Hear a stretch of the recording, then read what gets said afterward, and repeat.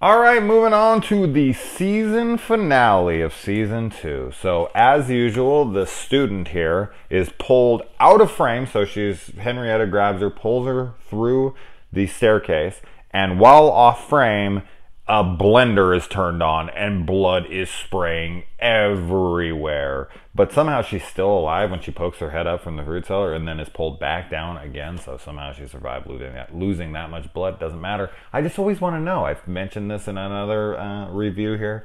What happens when they're off frame? What is going on down there to fucking warrant so much blood coming up, being spewed like crazy out of that darkness?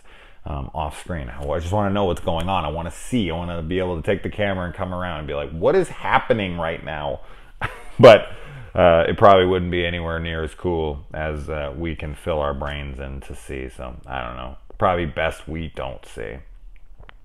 And then Henrietta sucked the milk out of my tit. Oh my god. This is fucking like Luke Skywalker on Octo. And him going up and milking that thing and sipping down that green milk. This is a little grosser. And then we get the giraffe neck Henrietta from Evil Dead 2 here, which is great. It's so cool to see it elongate, come, and the face all morphs, and it looks exactly the same, just like the previous episode. When the giraffe neck Henrietta is what I'm calling her. She probably has a name. I don't give a shit. That's what I'm calling her. Looks identical. It's so cool. Attention to detail. Always appreciate it. Consistency in that stuff is very important to me, so it was awesome to see her again. Decapitates Henrietta yet again and just says, fuck you. I don't know why I get so happy when Ash curses in this. I don't know, maybe it was just the Army of Darkness thing where it was all felt PG-13. But it just, I don't know, fist pumps every time. And then Ruby comes in, so we have an 80s Ruby here, and she kills Ruby. And when this happens, Ash takes the book out, and I guess he's changed the past somehow, but he hasn't. If you want to listen to my thoughts on my paradox, I'm not going to re-go over it here. It was way out of control already, and it was in, I think, the previous episode here.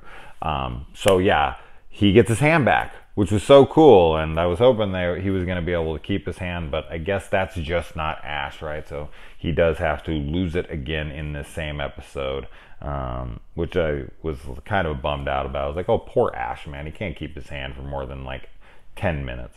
And Pablo is returned, but is he? No, yet again, for like the 7th time, Pablo dies again as it's revealed that he is Baal under there. And when Ruby comes up and she throws the other Ruby's head on the seat and it just lays there and they pan over to it, it looks gruesome. Good stuff.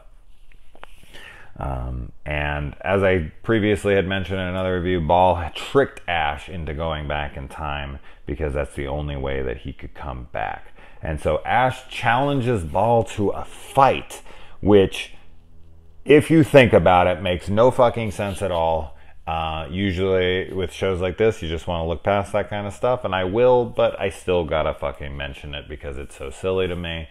He could have gotten what Ash is offering on his end of things, because Ruby's like, well, what do we get out of it? Because Ash is like, you gotta let me and Kelly and everyone go, and you gotta go back down into hell and all this stuff.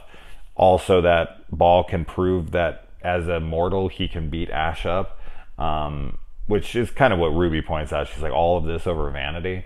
But what Ash is offering, like, oh, you can take me and Kelly and all this down into hell and have your way with us and all this stuff.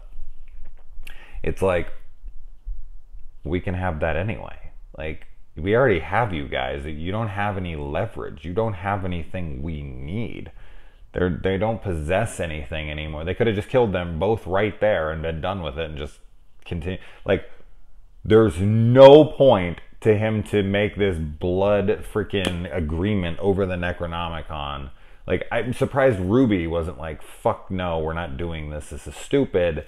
We can get all of this stuff anyway. We don't need their permission to take them to hell. Like, it makes no sense at all. Why Baal would even agree to it is so beyond me. But as she says, it's just pure vanity and arrogance, but I'm not sure why he needs to prove anything to Ash Williams, but he seems to need to, even though I don't know how much he even knows about the guy, since he's only really been around him a couple days, as far as we know.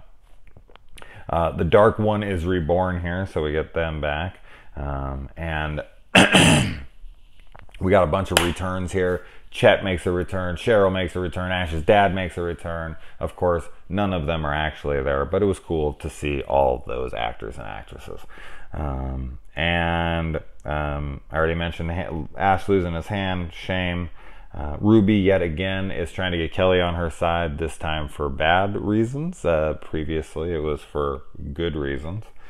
So Ruby just seems to have an affinity for Kelly, no matter what side of the coin she's on, no matter what point of her life she's in. She makes a drastic change from the 80s to now, seeing as how she's been alive for about 5,000 years. So it's a very quick change of events for you. Ball is, of course, going to best Ash in combat because he's cheating. He's using powers like he said he wasn't going to, because Ruby altered the deal. And Ash, of course, distracts him long enough to grab his finger and cut him right up the inseam. Falls apart, and he is lost.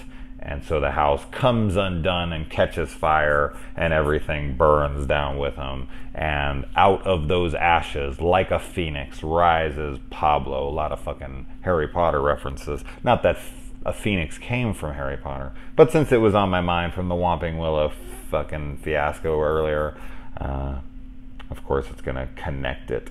And then, yeah, so Ash and everyone goes back in time, I guess, because Pablo still has the wording on him. He understands how to read the Sumerian text to be able to send them into the future, because they sure as shit didn't wait. And as I said, we're not going to get into the paradoxes of how the town still knows about what happened previously, about Ash killing people and all that stuff, because he brings it up in his thing, and it's like, but you didn't. Shouldn't all of this be erased? Whatever, I guess not. He goes back, he's the town hero, they throw him like a fucking parade. And Ash gives this pretty hilarious speech, and we find out that Ruby, the 80s Ruby, who doesn't age, so maybe she actually just waited the whole time, I don't know, is still out there. But yeah, I'd like to know how they got back. As I said, I guess it's just Pablo, but there you go. Season 2 in the books. These notes are useless now. Alright guys, I will get to Season 3 shortly. But now I got to get back to the MCU. Let's go.